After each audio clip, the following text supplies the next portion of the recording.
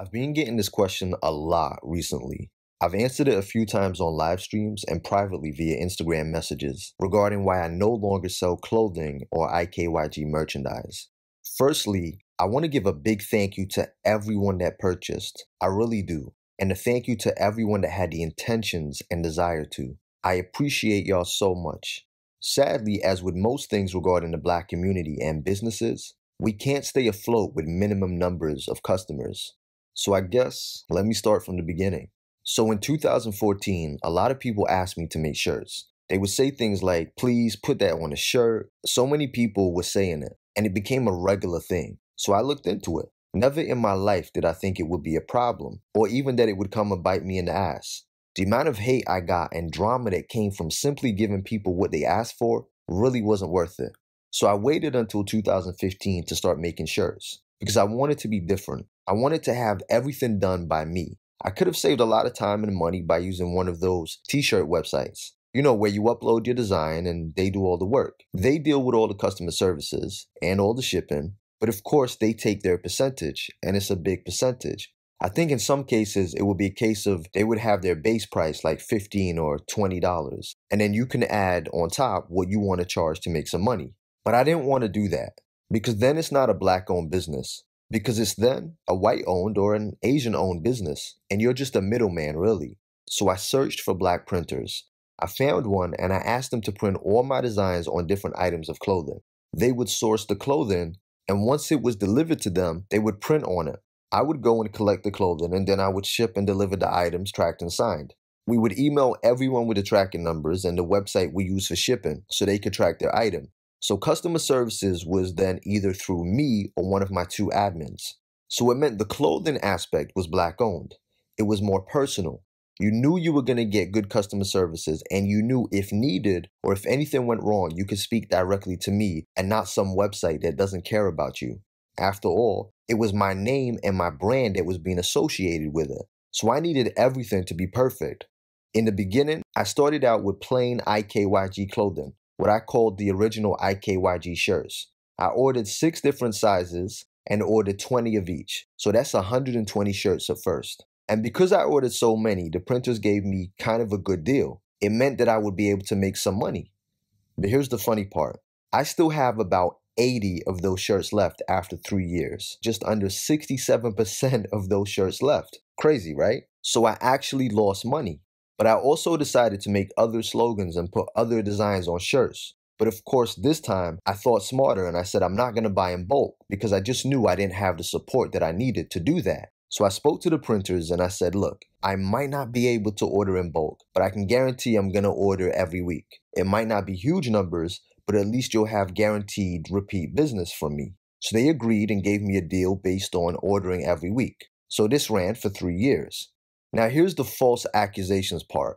All over the internet, people would claim that I'm making all this money from selling shirts, and I'm only making these videos to sell merchandise. I was hearing this from literally everyone. Black men, Black women, white men, and white women. Everyone was assuming that I was somehow about to retire off of selling t-shirts. Okay then.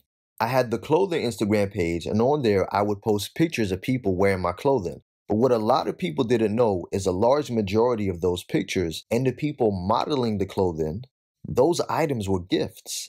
I would give people lots of freebies just so I could at least have pictures in return.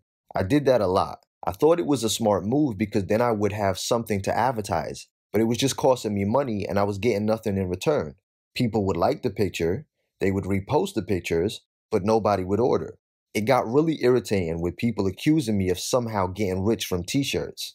The way I saw it was people asked for the clothing. They wanted it, so I supplied something that people wanted. What was wrong with that?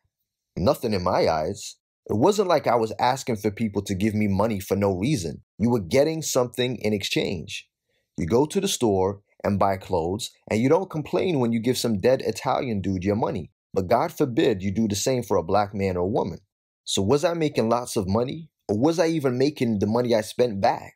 The answer is no. So here's my report for all dates. As you can see, so this is from the beginning of 2015 till today, which is September 18th, 2018. It says 190 completed sales. It also says 101 canceled sales. So that's people that would start their orders and then never actually go through with it. And then it says 1 refunded. So if we say 3 years, which is 156 weeks, divide that by 190 sales, that's 1.2 sales a week. So just under 5 sales a month.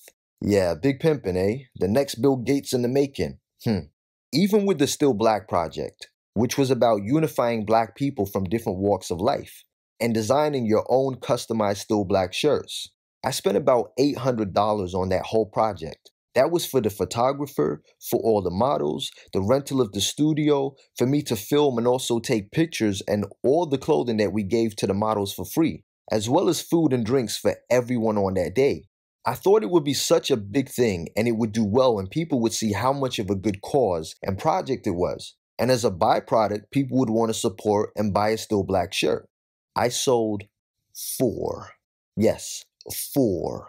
So I lost a lot of money throughout this. I know. I'm not a good businessman at all.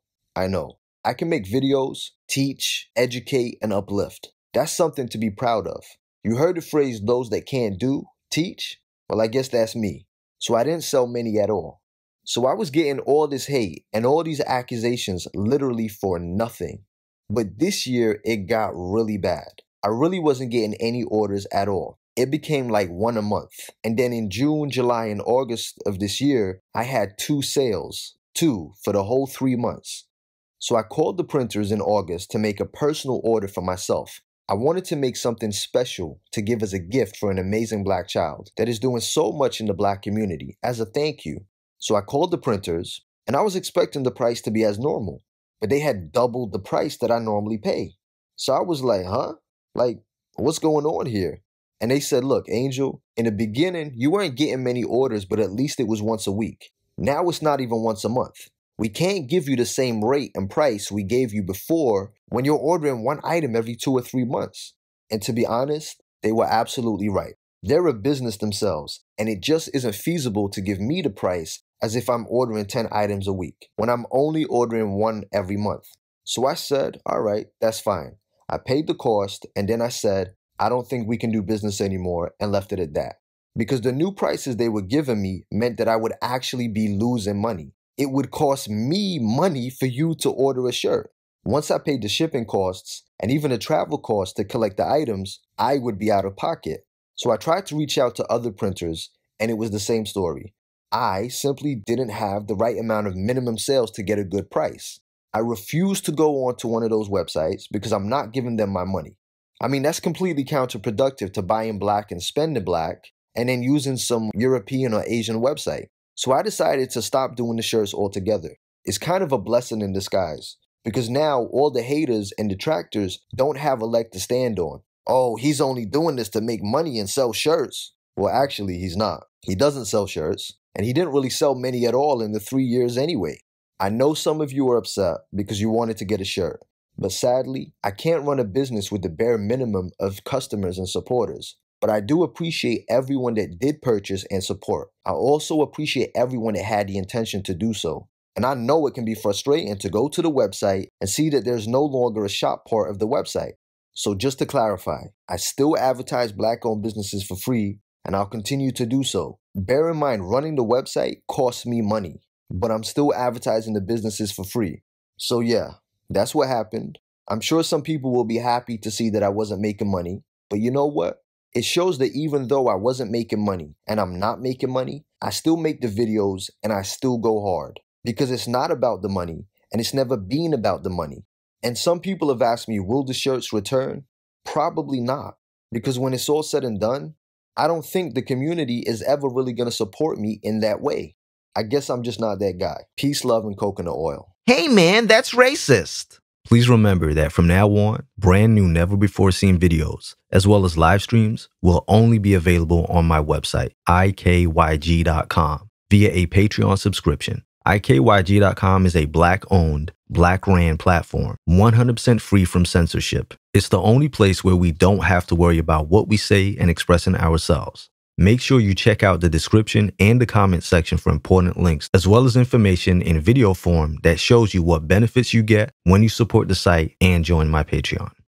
If you enjoyed this video and want to see more, then don't forget to subscribe and be notified every time I upload a video. For exclusive content and perks, check out my Patreon. This is where we have private live streams, group chats, live Q&As, live phone calls, and open topics. This is a safe space where you can interact with other like-minded people, make friends, send each other direct private messages, and so much more without any trolls. And yes, you get to use GIFs and images in the live chats. So what are you waiting for? This is a completely independent website, free from censorship. If you'd like to make a donation towards the site so we can continue to put out the truth without fear of being silenced, then please hit that donation button. It's greatly appreciated. Check out the rest of the site for videos, private and public live streams, find out all the tea, and make sure to utilize the Black Money section of the website. Advertise your business absolutely free to people that look like you, free forever. And don't forget to follow me on Instagram and Twitter at angel_IKYG.